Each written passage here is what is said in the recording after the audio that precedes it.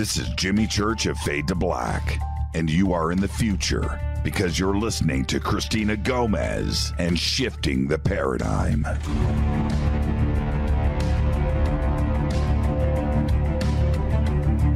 Howdy, folks. This is Lou Elizondo, and you are listening to my very good friend Cristina Gomez on Shifting the Paradigm.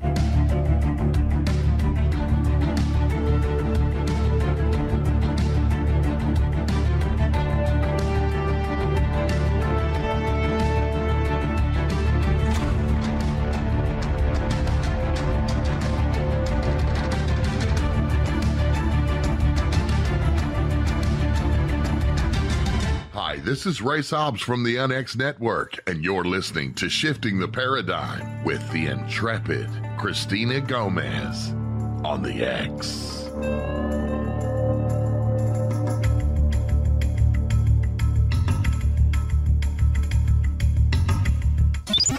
You're listening to the UnX Network, KUNX-DB, Kansas City, Missouri.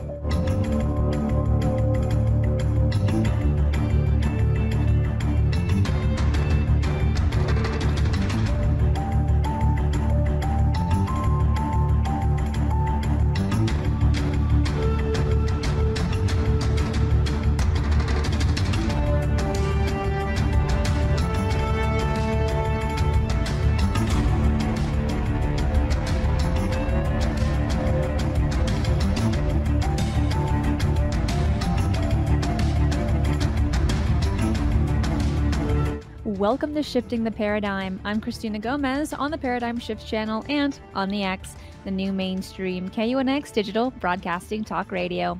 Are you ready for this? Because we are about to embark on an hour and a half of UFO shenanigans and paranormal adventures.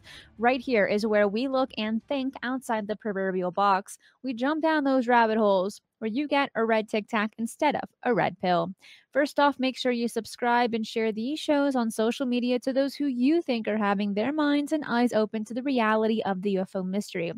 All of these shows are great primers, and in the push for more clarity, transparency, and disclosure, the more voices demanding answers, the better.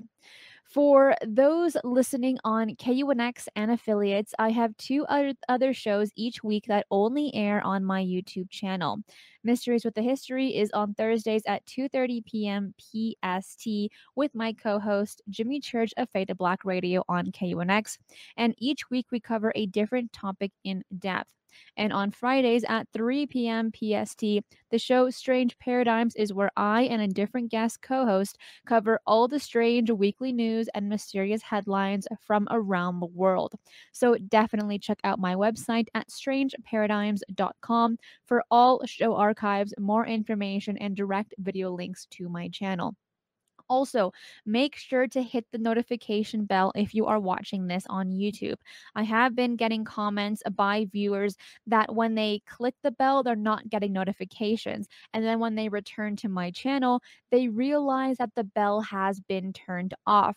And some have even stated that they have unsubscribed without their knowledge. So make sure that you are subscribed and getting the notifications. Covering some quick news today, would you allow cockroaches to run in your home for $2,000? Well, the Pest Informer said it's looking for 5 to 7 households to release approximately 100 American cockroaches into their homes to test specific pest control techniques and gauge their effectiveness. The company provided a strict set of rules for the study, including that the trial period would last approximately 30 days. Participants must own the home or have written approval from the homeowner, be 21 years or older, and must be located in the continental United States. My skin is just crawling thinking about it. Like, I'm not scared of bugs, but roaches, I can't. I can't stand them. Would you want 100 cockroaches in your home for 30 days for $2,000? I'm going to pass on that. With that out of the way, my guest today is Jim Harold. The Paranormal Podcast and Jim Harold's Campfire remain among the most popular in the genre. Collectively, his podcasts have been downloaded over 60 million times, and he's produced over 2,800 episodes. Let's give a warm welcome to Mr. Jim Harold. Jim, welcome to Shifting the Paradigm. How are you doing today? I am doing well, and it is such a pleasure to be with you. Thank you so much for inviting me on the show, and looking forward to chatting about the weird and the strange and the paranormal and this wide world and mysterious world we live in. Well, let me just say, it is such a pleasure to receive you as a guest on my show. I mean, you're practically the original pioneer when it comes to podcasting about the many topics that kind of come under the umbrella of the term the paranormal. And there's so many aspects of many mysteries that you cover on the Paranormal Podcast. But first, especially for my younger audience or those that are new to the topics, let's start with how you got into all of this. So you started podcasting in about 2004, 2005, right when podcasting was still kind of a new thing. How did you get your foot in the door? Did you have anyone that inspired you at that time? Well, I had been a big fan of talk radio and growing up, and also a fan of the paranormal, going back to In Search Of from Leonard Nimoy. And that goes back a lot of years. And the thing is that I'd gone to school for broadcasting, but I didn't end up in front of the mic, but I did end up working in the media business and enjoyed that. But I was always a little frustrated. I never got behind the mic or in front of the camera like I'd kind of gone to school for. So 2005, I said, I'm hearing these podcasts. People like Leo Laporte, the great tech journalist, who is still a very big podcaster, who was really an inspiration. Adam Curry, who had been on MTV, he had really co-invented podcasting. And I said, well, maybe I'll start a podcast. And what could I do a podcast about? What would interest me? And I thought, what interests me is the paranormal. I have a legitimate interest in this, and this is just something I'll do for fun. Lo and behold, I dabbled for about 3 years and really got serious in 2008. And I told my wife, I said, I'm going to put out a show in 2008 every week. Every week I'm going to put one out. And with 6 months, I had my first sponsor. The audience kept growing and growing, and that's how I get started. I really didn't have anybody to mentor me, per se. I just kind of figured it out as I went along, and got a lot of interesting guests. I was very fortunate to get early on. I think Lloyd Auerbach was my first guest for the paranormal, and then my second guest was Stanton Friedman for UFOs. So I thought for my first 2 guests, I couldn't have done much better than that. So it's been a great journey, and I look back at those early days, and I had no idea this would become my full-time career. This month will be 10 years full-time. Well, first off, congratulations on 10 years. That is phenomenal. And I feel like, again, as a pioneer, practically just going into the dark as a podcaster, before I continue with a few other questions, for those that want to start podcasting, what are some basic things that need to be avoided, or what are some things that you learned as you progress to become who you are today as a podcaster? Well, I think the important thing is before you start a podcast, make sure a couple of things, that you're really committed. Doing a show and then doing another show in 6 months, that's not going to get you, or 3 months or a month, or is not necessarily going to get you any traction. So just don't start a podcast from the standpoint of, I want to start a podcast about anything. Find something you're really passionate about that you'll be able to work long hours on. There's so many resources out there now, so you have that advantage. The equipment is great, and it's only getting better, and it's relatively inexpensive.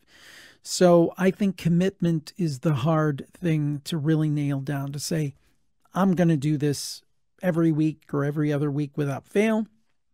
I'm going to work at perfecting my craft. I'm going to work at becoming a better interviewer or a better storyteller, or all of the below and really say, I'm going to make a major commitment. And if anybody has that kind of a commitment, I say go for it, because there's still, even though, there's a lot more podcasts than there were in 2005, I still think there's a great opportunity out there, because I think what it turns out to be is a situation where, people say, well, there's so many paranormal shows.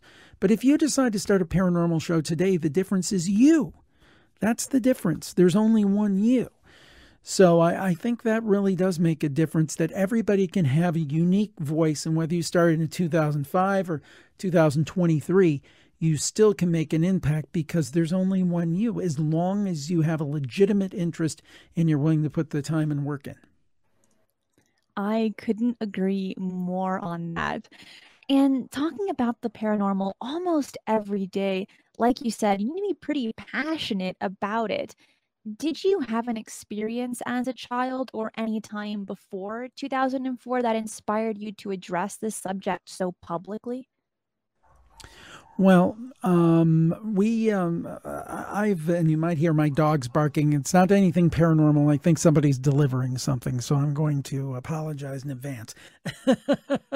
No need to ignore the elephant in the room.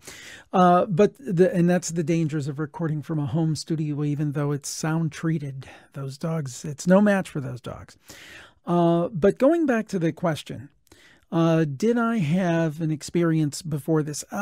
I had not so much myself.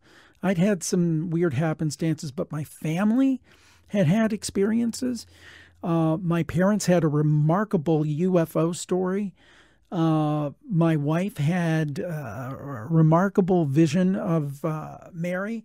I had a weird kind of synchronicity with the passing of my brother in 1999. So yeah, there had been some familial experiences. Now, I have never been one who has seen a full-blown ghost in front of me, for example, who's just appeared, or I've not really seen what I would consider a totally inexplicable UFO, for example. But like some people, some people experience these things all the time. That's not necessarily me. But there had been enough that was part of the fuel, I think. That was part of the fuel behind it. Can you share that story that one of your family members had during their UFO sighting? Oh, yes. Well, this goes back to the early 70s when I was a baby, dating myself there, but it is what it is. And my parents had gone out, and we were visiting my grandparents, they were in West Virginia. So anyhow, they had gone out to this secluded area. I don't want to know why, but they had gone out to this secluded area, and my dad and mom were sitting there in the car, and they said the whole sky lit up, the entire sky. And my dad said that it was enough that actually you could read the speedometer on the car.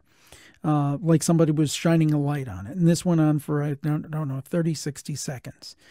Then he said he turned to his left and he saw a man with what he called a welding mask with his hand held up. Okay. And then, my mom backed this. She didn't see the man with the welding mask, but she did see the very bright light in the sky. And then he said, "We're getting out of here." And he hits on the gas, and they're going down the road. And in the words of my mom with her accent, she said, "Then, Jimmy, we saw the biggest birds on the side of the hill that I've ever seen in my life." And the next day, they fully expected to see something on the news. There was nothing. And I look back at that experience that I'd heard way before I had any knowledge of the UFO subject. And I think about all of the touchstones and all of the interesting things that they mentioned that you hear in other kind of alien encounters. My dad called it a man with a welding mask. Could have been an alien. My mom talked about the birds along the side of the road. Could that have been something like the owl encounters in the Screen Memories that Mike Clellan talks about? So my goodness, what a magnificent UFO experience. My dad's 86 today. He still is with us, thankfully. He tells exactly the same story. My mom unfortunately passed about 9 years ago, but up until the time of her passing, she told the same story. Never changed. And this is before the X-Files and before In Search Of and before Unsolved Mysteries. They told me this story when I was knee-high to a grasshopper. I was like 5 years old. So the thing is that that's such a great encounter. And I've shared that with some experts that have been on the show, and they say, yeah, that's a pretty neat UFO encounter. It is. And I do like the fact that your parents shared that story with you. In many respects, parents don't really share their encounters with their children. So I think it's a pretty exciting experience that they were able to share that with you. And as an adult now, again, talking about the paranormal and the UFOs, I guess, every day, have you had more experiences since? Or do you have a keen eye when you go out? And what I'm getting at is, how has your podcast changed your view on day-to-day life? Well, I always was a believer in the supernatural. I always believed that there was something to all of this and something more to life than what we can measure in a test tube or weigh on a scale. I've always believed that. I believe it more now than I did in 2005. I am a total believer that there's something to the UFO phenomena. I'm a believer that there is something to ghosts. I am a believer that there is something to the afterlife. The thing is, though, is that I don't know if I'm as certain about what those things were. If you talked to me in 2005 about UFOs, I'm like, yeah, sure, there's something going on. And it's definitely aliens. And now I feel like it could be aliens, or it could be time travelers, or it could be interdimensional travelers, or a number of other things that we've not thought of. Same with ghosts. I would have thought, oh, ghosts are dead people. But now I'm like, maybe not. Or maybe some of them are dead people. Maybe some of them are just residual hauntings, just replays. Maybe some of it is kind of like a time slip. Maybe we're seeing a past time. I guess what I'm saying is the certainty is greater. The certainty is greater that there's something going on, but the certainty of what it is much less. In terms of other experiences, I tend to have kind of synchronistic experiences. That's the kind of things I've experienced in my life. And one of them happened a few years ago. I don't know if we have enough time for this full story. So let me know if we don't. But this was on a paranormal cruise. This must have been 4 or 5 years ago. I was on a cruise with Micah Hanks, who I know you know, and the late, great Rosemary Ellen Guiley, who was speaking on the cruise. I was speaking. And we were at an at-sea day. And Micah was speaking, and I was going to speak, and Rosemary spoke. And it's kind of like, once Rosemary spoke, I'm like, that's okay. I don't need to. She, she could be having an off day and be 10 times better than me. She was so good. The great paranormal researcher and author, Rosemary Ellen Guiley. But I was going to speak, but I had a cold. So I thought before my session I would go get some coffee from the cafe. And you had to pass through the cruise casino to do that. And I was coming back to begin my talk, and one of the attendees that was in our group was playing this machine in the casino. It was one of these big machines that had money in it, and it has a claw that comes down and grabs the money, or more likely than not, doesn't grab the money and takes your money. So anyway, I had a thought when I saw that crane machine. I had an uncle who was like a second dad to me, and he passed a few years before this. And I said, I had this very intense feeling. I wish he were here. He would love this so much, because he used to always go into stores and use those crane machines to like try to get little toys, little stuffed animals and things. And so anyway, I had this big thought of him. I'm like, I wish he were here. Not only would he love it, he'd love it because he'd be going for money rather than stuffed animals. And he probably wouldn't win a thing, but he'd just have such a good time. Man, I wish he were here. No sooner I thought that, Cristina, then a woman walks up beside the machine and cups her hand to her mouth and goes, John, John. Guess what? My uncle's name was John, Now, this woman's, I guess, her spouse or person with her in the cruise walked over, and it was John. They become separated. But what were the chances? I had this incredible thought of my uncle in the middle of the sea, and this woman like screams out his name right when I'm thinking of him. To me, that's the universe or John himself saying, you're thinking of me, I'm going to return the favor and show you that I'm still around on some level. And I think those synchronistic things happen a lot of times on my Campfire show. We talk about that, and that was very meaningful to me. Now, it's not a traditional ghost story, but I do think it's something supernatural. That's a really beautiful story. And when you're dealing with synchronicities, it can be kind of invigorating, but also very confusing in many respects. And especially if you're not knowledgeable in it, it just makes it kind of like, oh, what a crazy coincidence. Right. But a little bit earlier, you mentioned about how your thoughts have changed about what UFOs are and what ghosts are. And I feel that the more research that we do, the more stories that we cover, we're able to have a broader spectrum of what to look for and how to accumulate our opinions, and they can only be bigger and better with the more information that we have. But for many people, it's very limited based off of merely TV shows, movies, and maybe a few video games. And of course, when you're dealing with that, with a limited amount of knowledge, it's very difficult to decipher what's really going on. And you've covered a lot of stories. So you said that UFOs could be actual extraterrestrials. They could be time travelers.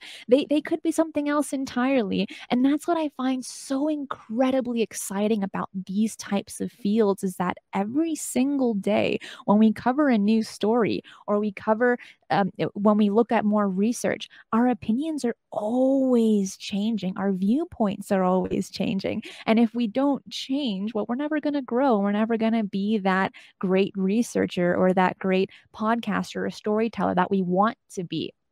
Now, you also mentioned, well, this beautiful story happened on a cruise. And I did a show a few weeks back on a cruise that was going through the Bermuda Triangle. Mm-hmm. And there was a list of speakers and a handful of people that are well known in the UFO community. And then I saw your name and I'm like, no way, that is so cool. So are you excited to be part of the cruise in 2023? And what's your opinion about the Bermuda Triangle? You know, what's really ironic about this is that as a kid, I was so fascinated by, and I'm talking like 5, 6 years old, 6 years old mainly. I was so fascinated by the Bermuda Triangle and this idea that, there was this place that ships went in and they didn't come out. And so I'm thrilled to be on it. I believe the URL, and we'll double check this, is ancientaliancruise.com, ancientaliancruise.com. I'll double check that, but I believe that's the URL that Holiday Maker Travel is using for this. Mike and Wendy and the crew over there. But yeah, I'm going to be on the cruise. It's going to be me. It's going to be Nick Pope, Micah Hanks, Peter Robbins. I couldn't be more pleased to be on with that group. And that was the group I did the previous cruise with I was telling you about. And as far as the Bermuda Triangle goes, and forgive me, I can't remember the flight number, but there was a training flight in the 40s that was lost in the Bermuda Triangle. I believe they were Navy aviators, I believe. Not 100% sure of that. But that was an amazing case because these... you had some people that were being trained, but you had some experienced pilots, and they went into this area, and the radio communications didn't make a lot of sense, and they seemed to be confused. So who's to say that there isn't something going on in the Bermuda Triangle? Does that mean that each and every ship or boat that goes through there is going to meet their demise? I don't think so, or else I wouldn't be going on a cruise that's going to take an outing to the Triangle. On the other hand, could there be something to it? And is there maybe something to it? In some cases, I think that's possible. I mean, I haven't heard of any disappearances in that area for a while. But really, again, this was one of the ironic thing again is This was on my top 5 when I was a kid. I was because at that time there was a guy named Charles Berlitz who was coming out with books. And there were a lot of TV specials and stuff about the Bermuda Triangle and the secrets of the Bermuda Triangle. So it's always fascinating me. So it's a real kick to be able to be a part of that cruise. Well, I definitely look forward to you coming back from that cruise, okay? So don't get lost. That's the plan. That's the plan. Well, Jim, we are coming towards a break. We will be right back.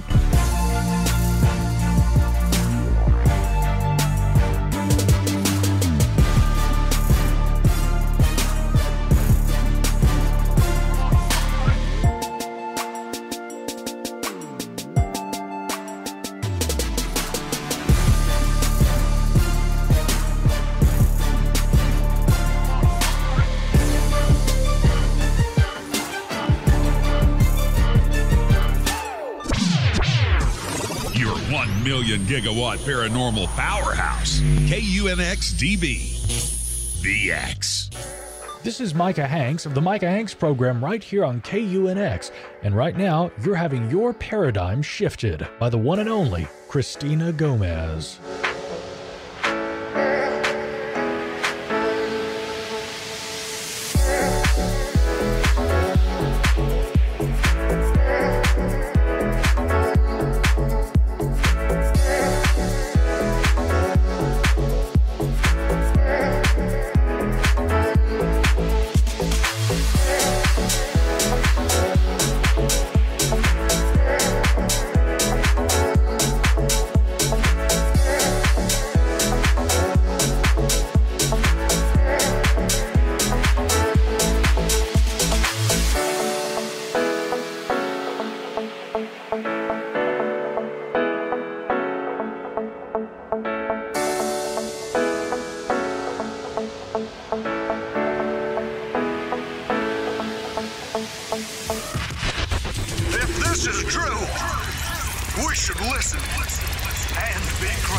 Your new source for alternative talk radio on the internet. The X. Howdy, folks. This is Lou Elizondo, and you are listening to my very good friend Cristina Gomez on Shifting the Paradigm. Do you have an interest in the paranormal? Then you'll love the unxnetwork.com. The X is your streaming audio and video for everything supernatural, strange, and mysterious, like UFOs, Bigfoot, ghosts, and so much more. From hosts like Jimmy Church, Whitley Strieber, Micah Hanks, and Cristina Gomez. Visit the unxnetwork.com show page for a complete list of all the paranormal programs you'll find on the X. Be sure to follow us on Twitter for updates at KUNXDB. Follow our Facebook group, UNX Network. Find the podcast on Spotify, iHeart, Audible, and Apple Podcast. It's time. It's new. It's the X. So, you love talk radio? Then you'll love TalkStreamLive.com. TalkStream Live is always on, 24/7 with the best streaming talk shows. Find your favorite talkers and discover some new ones. It's free, readily available online or on mobile with any smartphone or tablet. Finding your favorite talk shows all in one place has gotten a whole lot easier. Just go to TalkStreamLive.com. Be sure to download the free apps from Google Play or the iTunes App Store. Explaining The unexplained. the new unxnetwork.com. Hi. This is Race Hobbs, head of programming at the new UNX Network, and you're locked on Shifting the Paradigm with the intrepid Cristina Gomez on the X.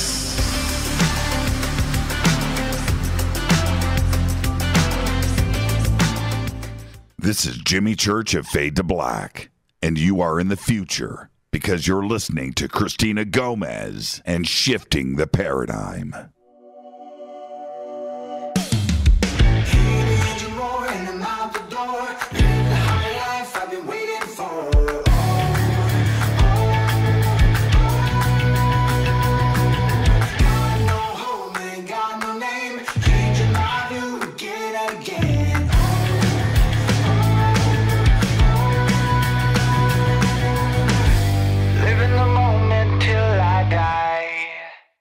I'm gonna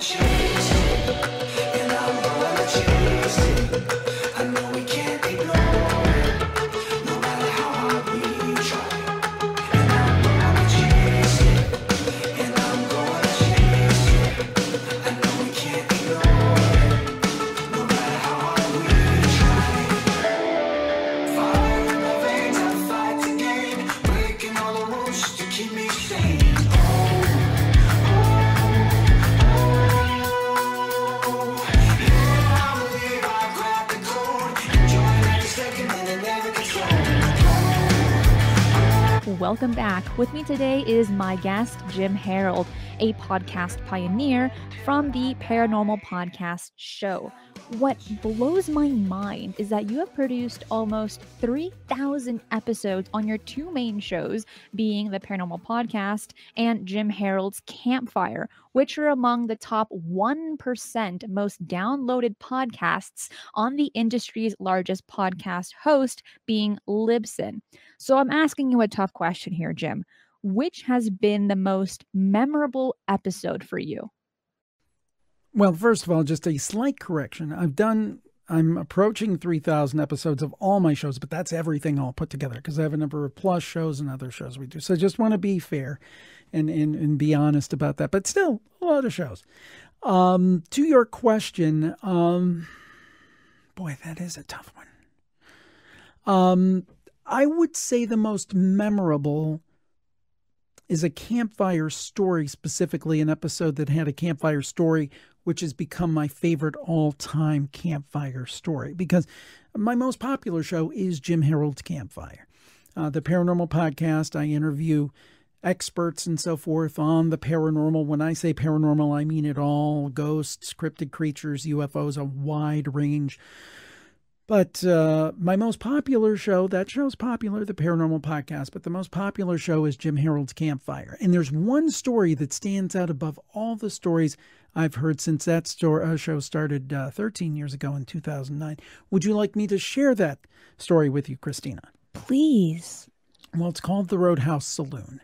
And I've told this a lot of times, so I hope I get it right this time.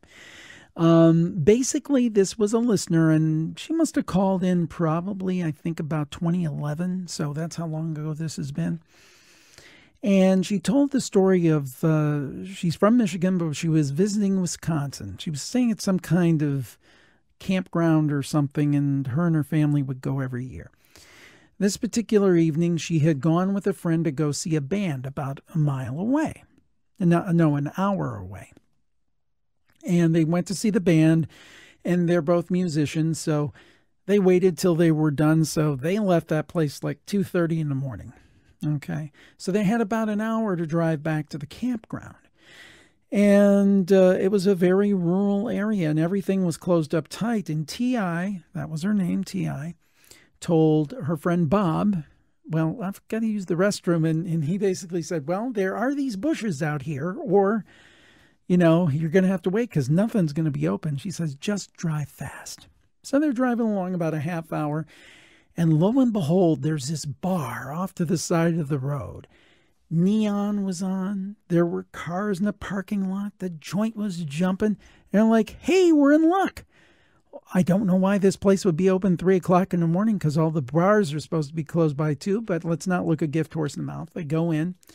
T.I. goes to the ladies' room. Bob gets, I think, a couple beers from the bar. And they're talking, and Bob says, I'm glad we really stopped here, because Bob was an artist.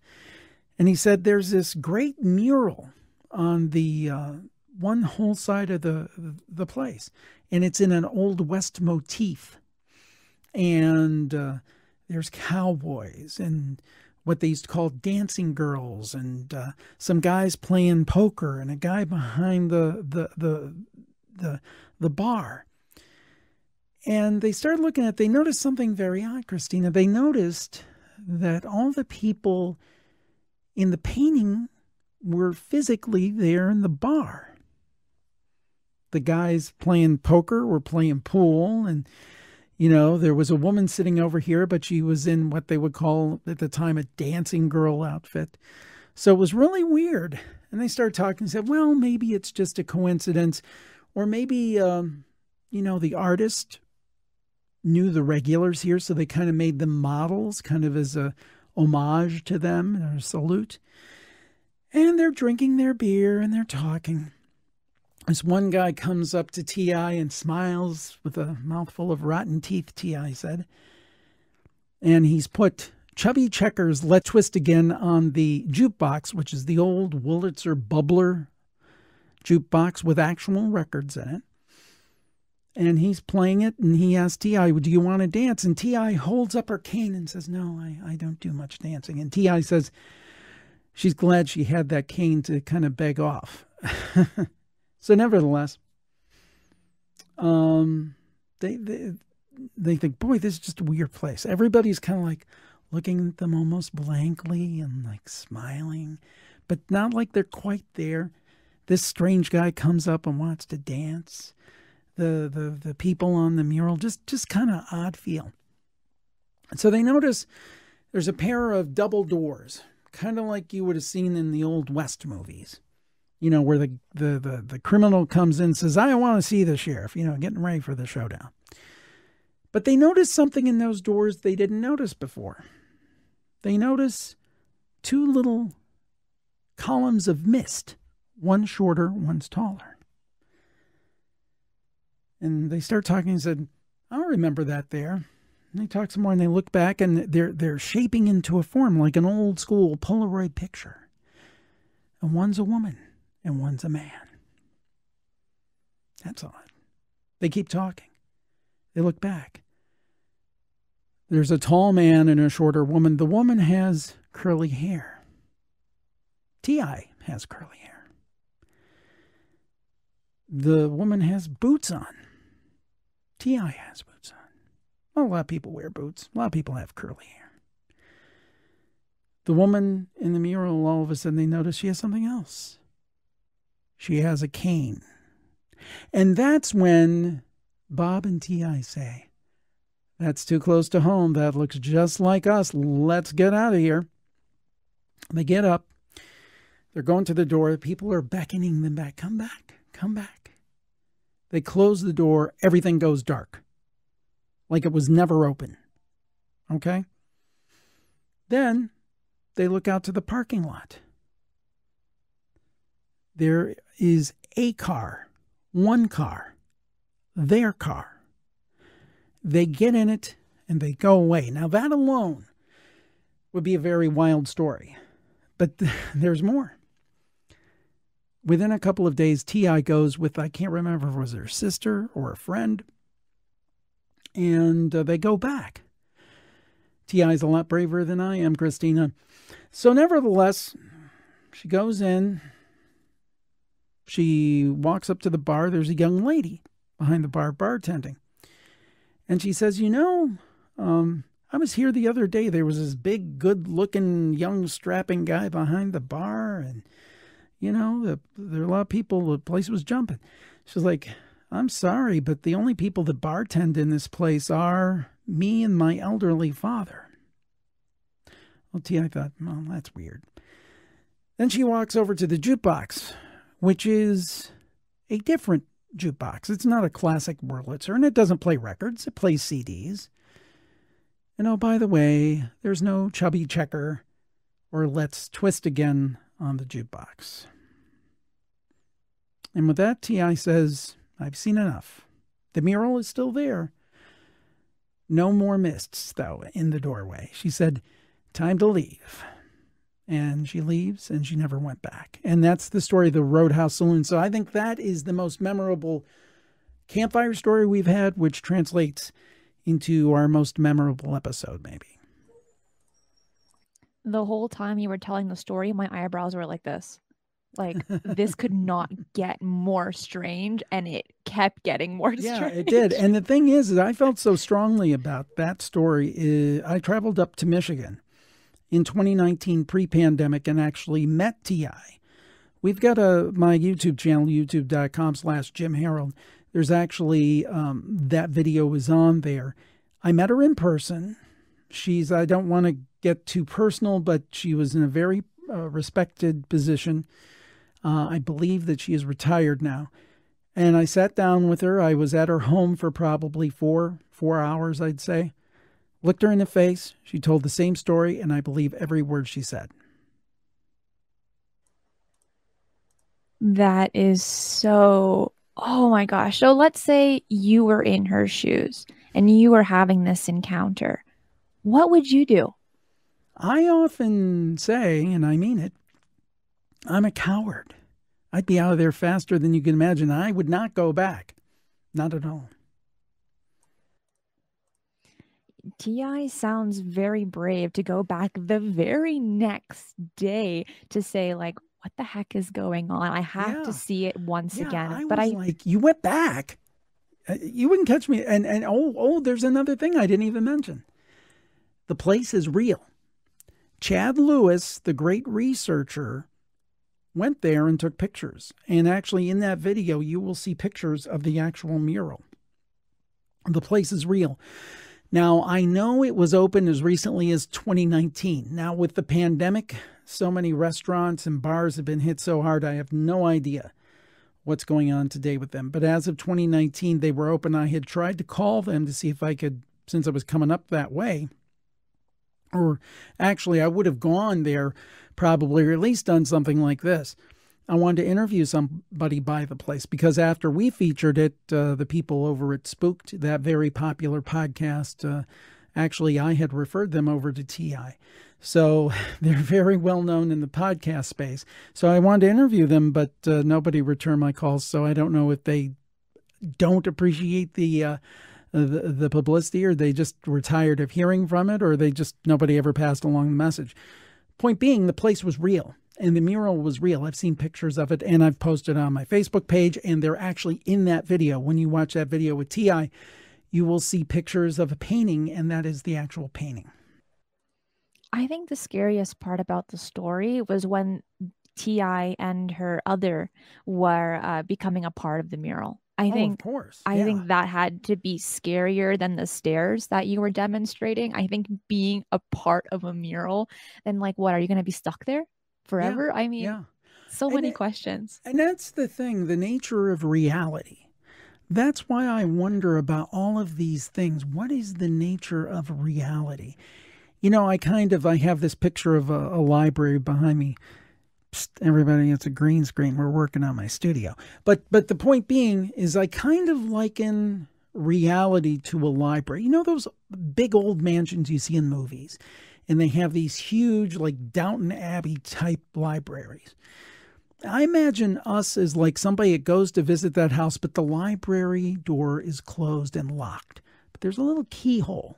And we're looking through that little keyhole, and we can see some volumes on the wall. And we kind of understand this is a library. But we don't know what's written on the books. We don't know how many books they are. We don't know the subjects of the books. And as I said, certainly not the words that are on them. I think we see that little of our reality. So when we make these guesses about the nature of reality, I think many times that's what they are, because there's just so much more to it than we can grok. That's just my thought. I actually really like that analogy. I've never heard anything like that, and I think that kind of sums it up in a pretty good manner. So my next question would be, do you ever do boots on the ground investigations yourself, or like go on camping trips to zones of high strangeness with your family? Because I'm aware that your daughter Cassandra now has her own podcast. So it shows that your work has rubbed off on your family. So have you and your family carried out paranormal investigations together? This is going to sound odd, and the answer is no, and that's by design. Because I've thought about this long and hard. Should I be, am I not, do I not have credibility because I don't go out and investigate or do UFO investigations or paranormal investigations or Bigfoot investigations, whatever it might be? Do I lack credibility? And here's the analogy that I would use. If you look at sports programming, okay, football, baseball, basketball, whatever it might be, soccer, football, if you're in England, real football. You have two kinds of announcers, two kinds of broadcasters.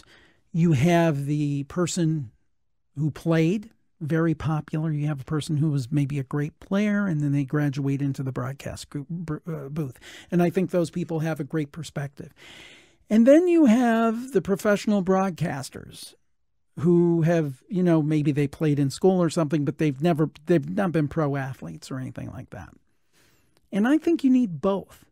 And I think for this kind of media, I think there's a certain value to have somebody who is not too beholden to one viewpoint, not too beholden to one way of doing things or a certain kind of methodology, or UFOs are definitely this or ghosts are definitely that it's a good thing to have somebody that kind of serves that role of traditional broadcaster. And that's where I've decided to plant my flag. So maybe some people might say, well, that's a cop-out. He just doesn't want to go on investigations.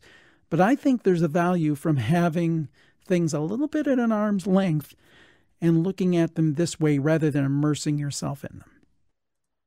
Absolutely. Having that different perspective is necessary. If everyone was a field investigator, well, then you're not going to have that variety for those that actually read the books and do the research, Right. reading other people's encounters. So I think it's important to have both. And if you have one strength and one weakness, that's fine. And that's completely normal.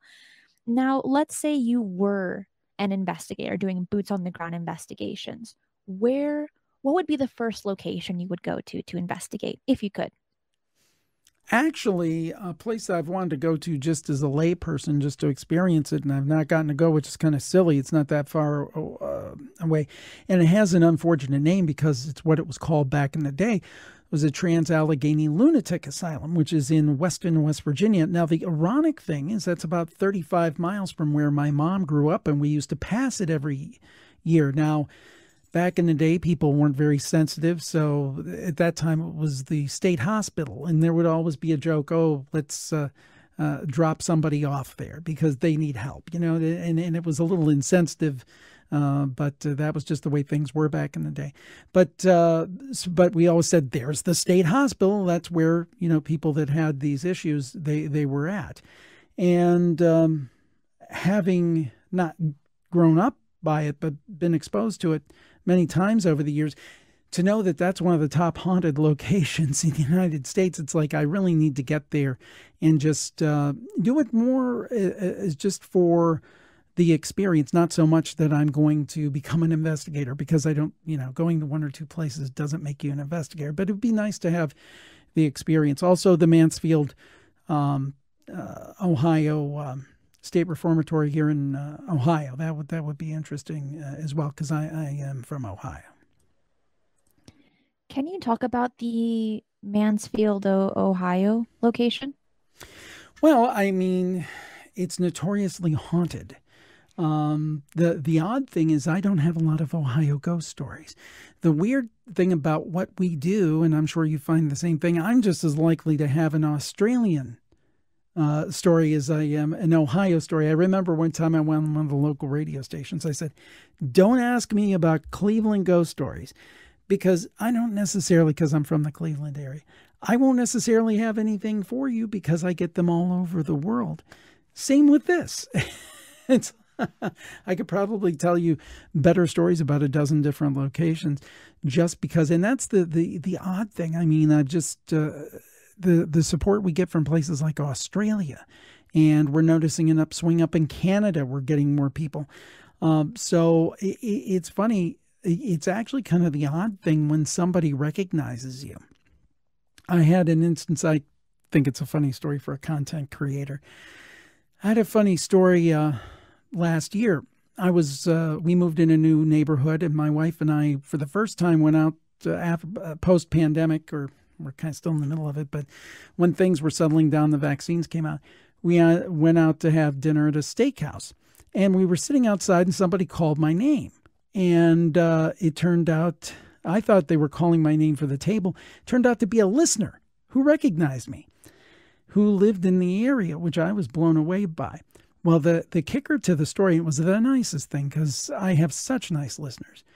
I went to the bar. He was at the bar. I went and took a picture with him.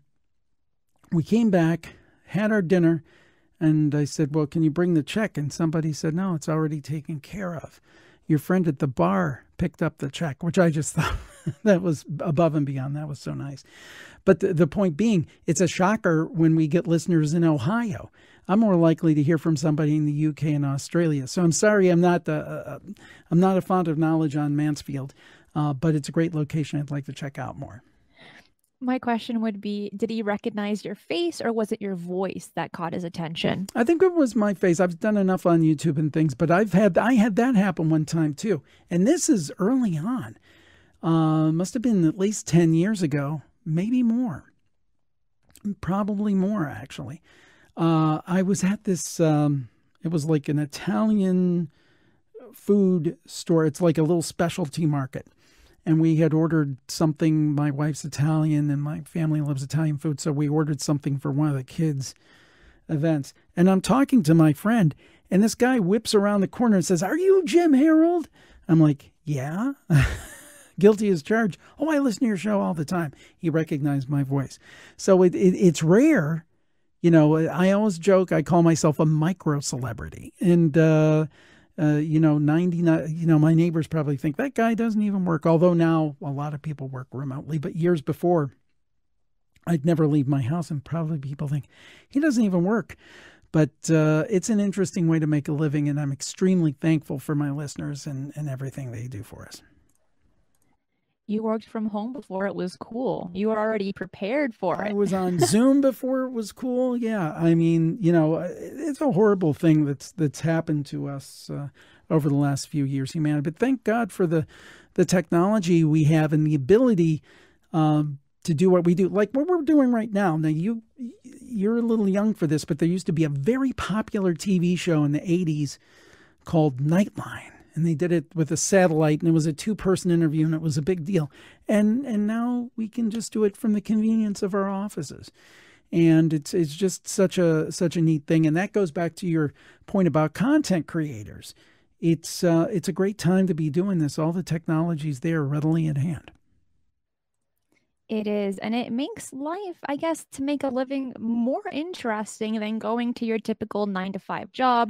So what we're doing now, I guess, is almost a little too futuristic if we tell our grandparents something like this.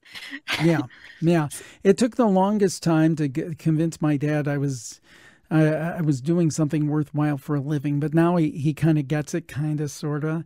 But, it was kind of a tough slog to kind of get that point across. It's like, I'm not just goofing off here. This is something that has a following and means something to people. And that's really important to me, Cristina. When I look at the Campfire, for example, when I started in 2009, it was basically Jim Harold's Campfire was an offshoot of the Paranormal Podcast. I literally had a week I didn't have a guest. I said, well, what can I do? Maybe I'll just do listener stories. And my goodness, people loved it. And I said, well, I'm not the brightest guy, but this is a separate show. So I thought it would be a fun little thing like telling stories around the campfire. And it has that component to it. But it seems to mean a lot to people to be able to have a place, and there's more and more of them all the time, but to have a place where they can go and they can tell a story and not be judged. And when people come on Jim Harold's Campfire, what I try to do is give them a space where they can openly tell their story. I'm not going to laugh at them. I'm not going to pepper them with these kind of adversarial questions. I'll ask some questions, but I'm not going to say, are you sure? And I think that's important for people, more important than I realized when I started. It's kind of like one of those happy accidents. It's just something that really seems to resonate with people more so than I ever thought it would. Having that community and giving people that safe space, and that's in quotation marks, is incredibly important. And people don't realize it until after you've actually seen the results of it. And I feel for a lot of people's podcasts, either if they're sharing other people's stories or if they're just having a conversation like this, it opens people's minds, it piques their curiosity, and it also opens them up to tell their own experiences as well. Now, we only have a few seconds left before we get into a break, so I'm going to ask this last question pretty quickly.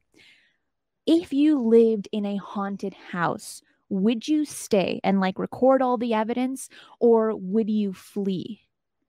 It depends on how intense it got. If it got where it was threatening, I might leave, especially if it was threatening my family. Of course, I'd leave, no question. But I try to stick with it a while and see what happens. So I that's kind of the ultimate cop-out answer, but I give it a chance. And I would probably do the same. Jim, we are coming towards another break. Viewers and listeners, don't go anywhere.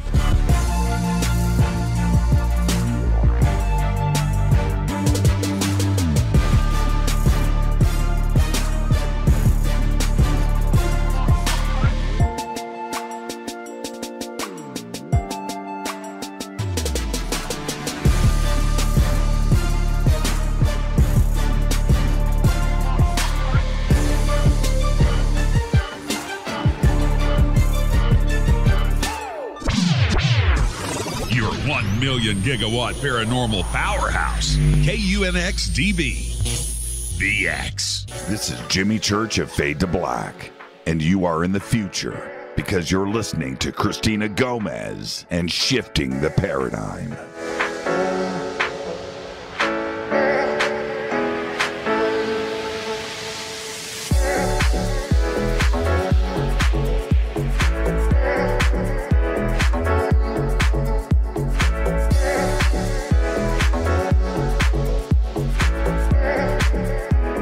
I want to thank all of you for listening to The X. But did you know you can watch live streaming video and catch your favorite video casts on the UNX Network YouTube channel? Wow, you mean I can watch the X shows anytime? That's right. Watch any show, anytime, even binge watch your favorite programs. Which shows are on the UNX Network YouTube channel? You can watch Most Haunted with Dan Terry, Entity Voices, Paranormal Evidence, Paranormally Blonde, and Unexplained Phenomena Australia, and many more. Also, be sure and catch live coverage of special events and special broadcasts from the UNX Network. That's great. I'm going to subscribe to the UNX Network channel right now. Awesome. You can find everything you need to know about the YouTube channel at unxnetwork.com. That's unxnetwork.com. It's your one-stop shop for everything unexplained. It's the new mainstream. It's the UNX Network.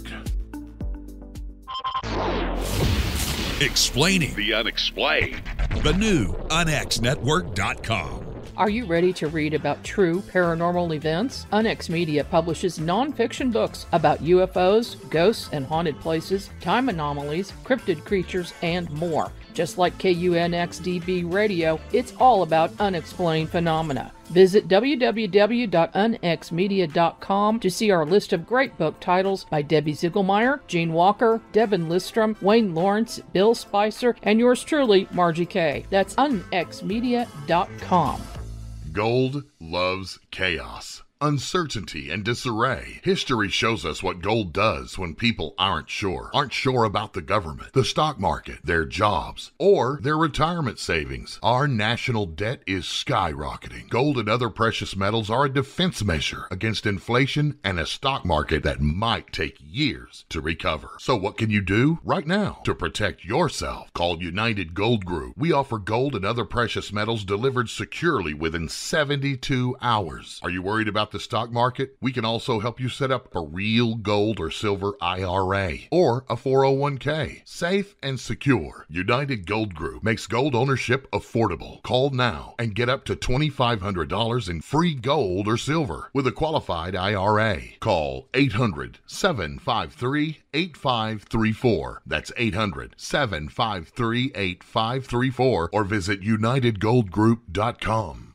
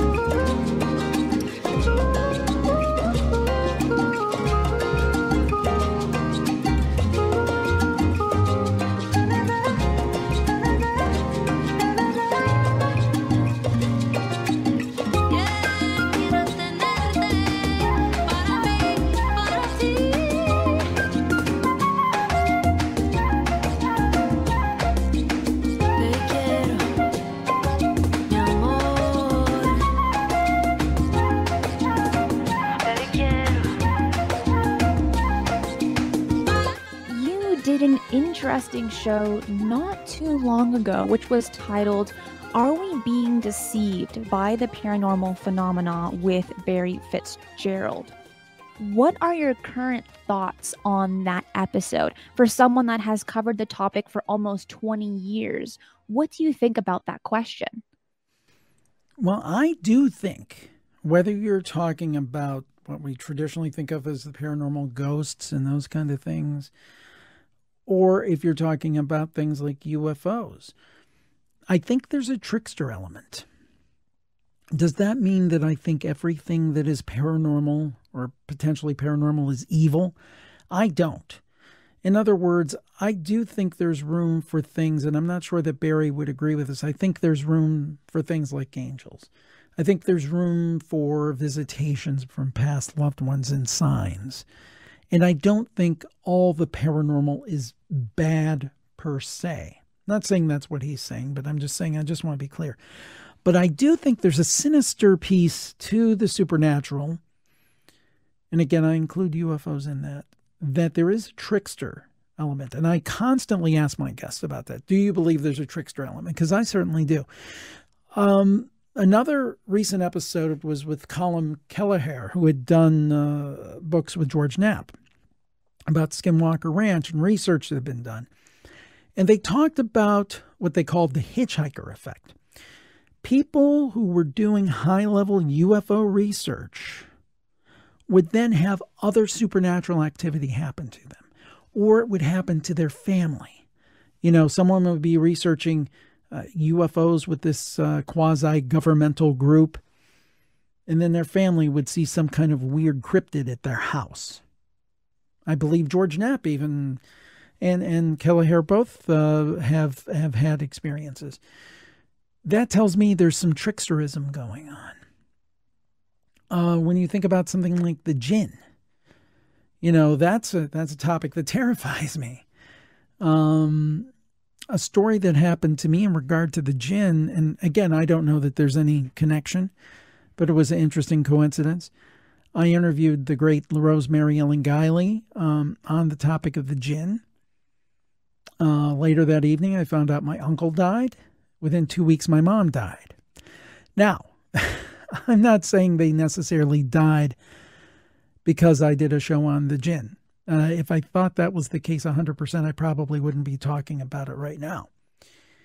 But it did give me pause, so much so that Rosemary always sent me her books. And I've kept every single one, except for one. And that's the book on the jinn. I didn't want it anywhere near me. I threw it in the garbage. I didn't want to settle it.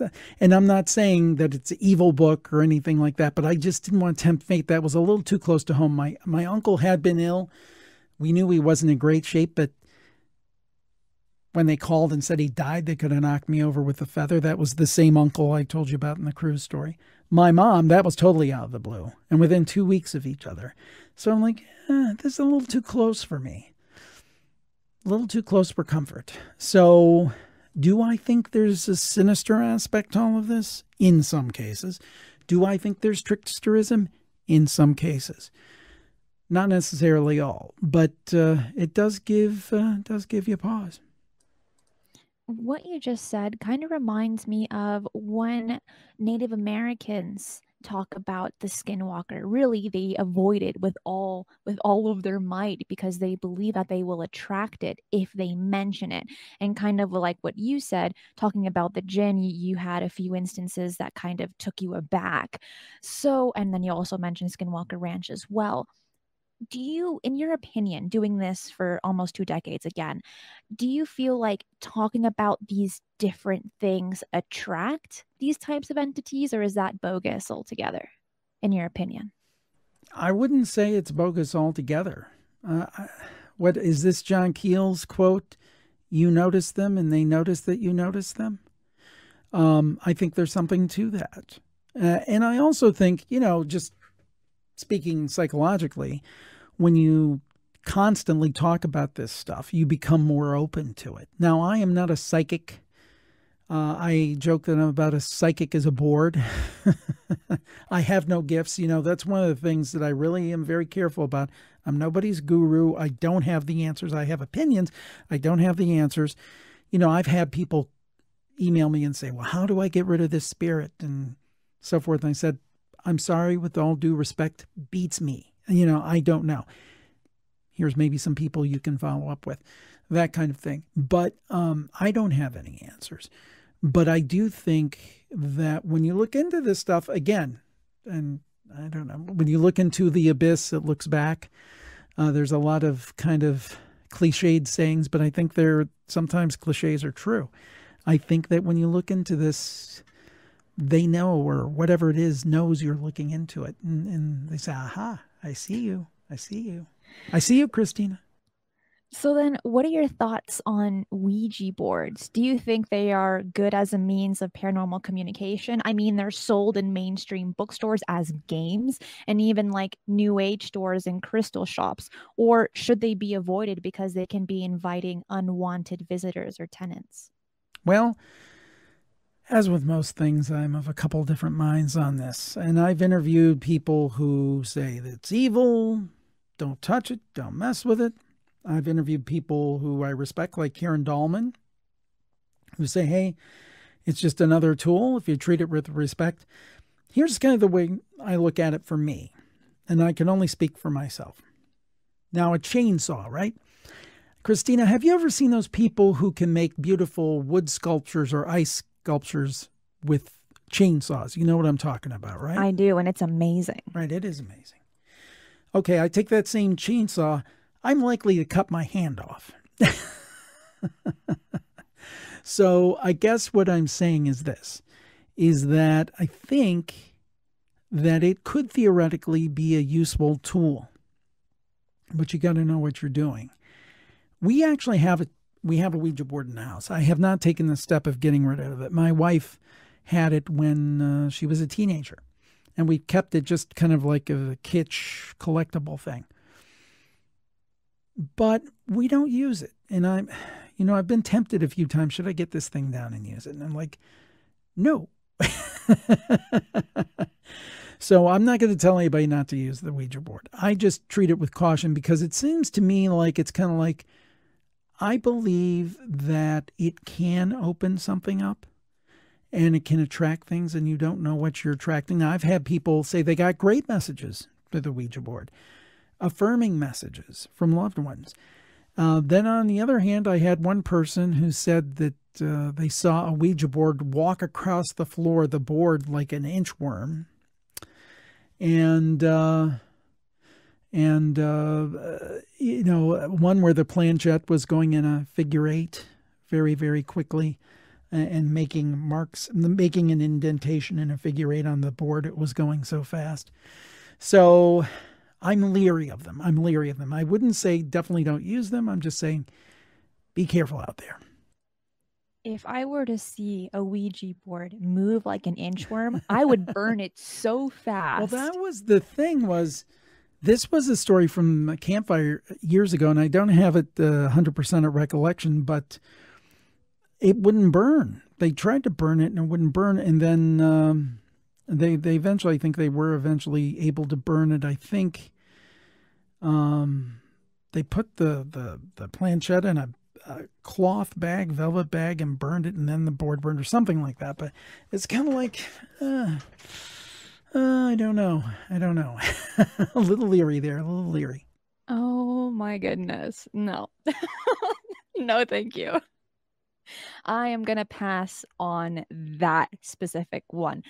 Also makes me question, what about the factories that make them? Are the factories haunted? I don't know. It's just like something that comes to mind. I think what the practitioners would tell you is that it's just kind of a tool that it's not the board itself. Maybe, I guess, in some cases, if it's been cursed or something, but many times it's the person who's doing the communication is just going through the board. I think I've heard that said before, that the board is the instrument. But sure, regardless, that chainsaw is an instrument too, but I'm very, very leery of them. I actually have a chainsaw, but I only use it on very rare occasions when I have no other choice. I guess at the end of the day, it's all about intention. No matter what you're doing or what you're touching, at the end of the day, it is intention, which leads into this is, what can you tell us about objects that can be haunted? I mean, we hear stories about haunted dolls, sometimes haunted paintings, or even objects that just kind of have like this weird kind of heavy feeling to them. Yes. So what do you know of possessed objects from your research? Is it merely intention or something else? This is one I believe in. I think it can be something good. For example, I have a pocket knife that belonged to my grandfather who died many, many decades ago. But when I pick up that pocket knife, I kind of feel him. Now, that might be just psychological, or there might be something to it. But over the years, and I've interviewed John Zaffis, the haunted collector, a number of times, and other people on this topic, I think there is something to this. I used to love to go thrifting and buy like old radios and gadgets and stuff. And now I'm a little more careful about that, not just because my wife says, enough clutter, Jim, enough clutter. But not only that, but you wonder if you might bring something home. I think about a story we had on the campfire about a painting that was a painting of a woman, a sad-looking woman. And young man called in the show and talked about this happened to his family when he was a little kid. And his mom was divorced and lived with a friend, another woman, and their kids. So everybody lived in the same apartment together. And they went to this sale in this kind of, I don't know how to describe it. It was kind of a house that had all kind of like these strange symbolism and things in it and paintings, kind of sinister looking. And they bought this painting that had this woman on it. And they put the painting on the wall and it would fall down. And they'd hang it back up and they'd change the way they have it so it wouldn't fall down. And it'd fall back down.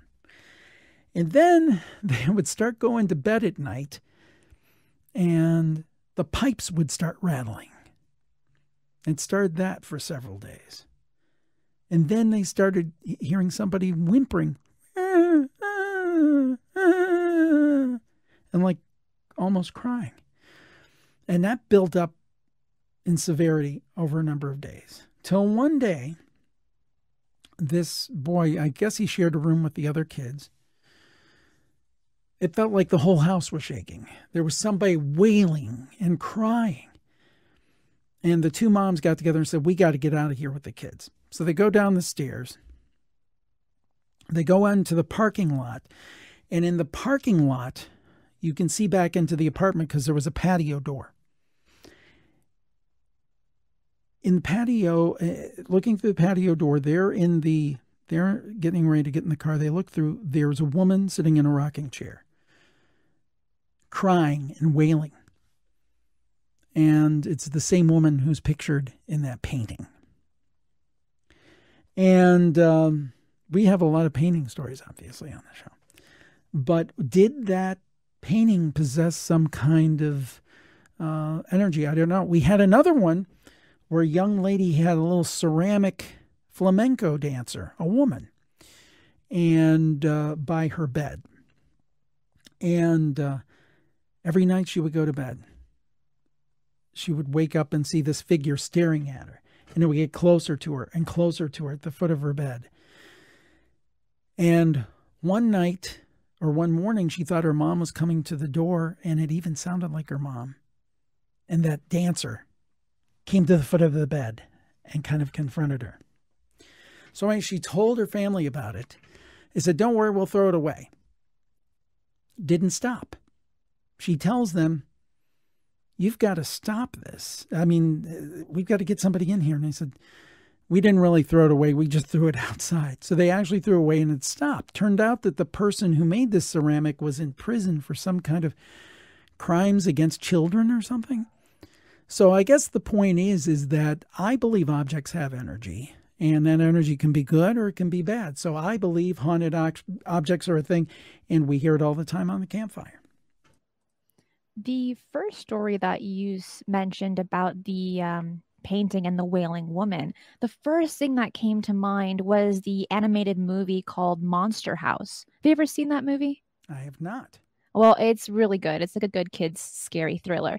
But pretty much what that story entailed was a woman actually died in the house, and the house kind of became haunted. It became a part of her.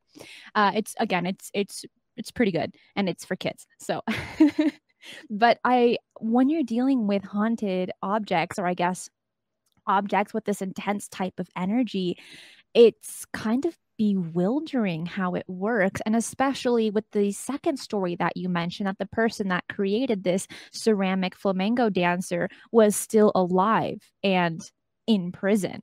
So it just kind of makes you question, how is this all happening?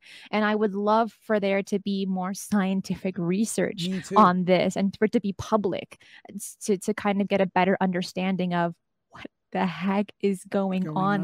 There's so much that is happening that we're just not aware of, or that we just can't see right here, right now. So shifting gears a little bit, last year, you did an episode on President Dwight D. Eisenhower and his alleged interaction with aliens. Real or not, this is one of my favorite UFO-related stories. For those that are not familiar with this, can you walk us through the alleged accounts with the 34th president? Yeah, my recollection is, and it's been a while since we did this show, that basically there was a cover story that Ike was on vacation or something when he actually went and sat down and made a deal with the aliens. Now, I would think that's kind of, on the face of it, I think that seems kind of silly. But let me, and that's pretty much what was alleged, is that there was a cover story that he was going, I think, on vacation to Palm Springs or something like this. And forgive me if the details are wrong. This is off the top of my head. Recalling this, it's been a while. But that he sat down and they basically did a deal and said, we will cooperate with you and do technology exchange and so forth and so on. I would think that seems kind of silly, except for this, Cristina. And this amazes me when I think about it. When I was a kid, now I'll put my age out there, I'll be courageous. I'm 52, which, will make me ancient in the eyes of some of your viewership, but it's not, it's not that ancient. But I remember when I was a kid in the 70s, growing up, a little kid, we had one phone in the house, and it was a black phone. You probably saw them on TV, that sat in your kitchen. It had a dial, and actually people could use it for a murder weapon. It was so heavy. Now I have one of these guys, the latest iPhone, and it is a worldwide communicator. I can ostensibly reach out to anybody via video, audio, or text in the world and communicate with them. I can look up the information of the universe on it. I can play games on it. I can create content on it. It is a miracle machine. And we went from that black telephone on the wall to this in about 35 years, 40 years. How does that happen? Yes, mankind accelerates. But the rate of technological acceleration in the last 70 years, I'd say, post-World War II, which roughly equates to the beginning of the UFO age with Kenneth Arnold and Roswell. It's really interesting how all that kind of maps together, and how the vacuum tube became the transistor and became the microchip. And now, the Apple has their Apple Silicon system on a chip that would have taken rooms of technology back in the 50s, and they still couldn't have done it. So I guess my point is that man is smart, but are we that smart? Or have we had a little bit of help? So is the President Eisenhower story totally unbelievable? I don't know. I don't know if it is totally unbelievable. I had the opportunity before he passed to interview Jesse Marcel Jr., who was the son of Jesse Marcel, the first military officer on the scene of the Roswell crash. Jesse Marcel Jr. went on to serve in a couple different branches of the military. He was a military doctor, very well thought of. And he had even said that he had been told and kind of revealed to him that there was a shadow government and a lot of different things. Now, again, I don't want to get too far out there, and I'm not saying that that's accurate, but he seemed like a very credible guy. So is it possible that Eisenhower met with aliens and there was some kind of technology exchange? I think it's possible. I'm not saying it happened, but I wouldn't necessarily write it off, especially with the extreme acceleration in technology that we've seen over the last few decades. At the end of the day, it just makes you have more questions. And that's one reason to why I find the story so fascinating. Again, real or not, just the fact that a United States president could have had a meeting with aliens. I mean, what a story. And as the saying goes, sometimes truth is stranger than fiction. But when I look at this story, it just sounds way too bizarre to be real. But I think at the same time, a great bedtime story for kids. Indeed, especially if they're interested in geopolitics and aliens. Which is pretty rare amongst the little ones. But in time. But I was a weird kid. It's okay. Me too. Jim, I have one final question for you. And that is, do you think there is a convergence between the paranormal and the UFO phenomenon? And if so, why? Well, I think we're starting to see more of that, honestly. I remember interviewing people like Brad Steiger, the great paranormal author who passed a few years ago. And I'd asked him about that, and he's saying, yeah, I saw more of a convergence in recent years. And I think a lot of people are starting to think about the Skinwalker Ranch stuff. Again, people are doing work on UFOs, and then they're experiencing other categories of supernatural activity, ghosts or cryptid creatures. Then we get back into the trickster element. Is that there? So I think there could be a connection. You look at the work of Stan Gordon in Pennsylvania saying, UFO sightings also match up to Bigfoot sightings of all things. And of all the paranormal things, I'm a little more skeptical on Bigfoot than most, honestly. But I think there may be some cross-pollination. Does that mean that every ghost is related to a UFO and vice versa? I don't necessarily think so. But there could be some things, and some of it, again, could be a trickster element. Let's say that, and I would just talk to Ryan Sprague about this on this week's episode of the Paranormal Podcast. What if there's a race of super intelligent aliens who can communicate telepathically? And we already know from accounts that people have reported ET speaking to them telepathically. Well, if they can read our minds, they know our greatest fears. Is this some sort of, Ryan used the phrase, defense mechanism? Could this be a defense mechanism? If somebody's getting too close to the truth, I'm going to project something fearsome to them, something frightening to them to throw them off the path. So yeah, I think there could be a connection. Is it organic and real, or is it staged? I don't know.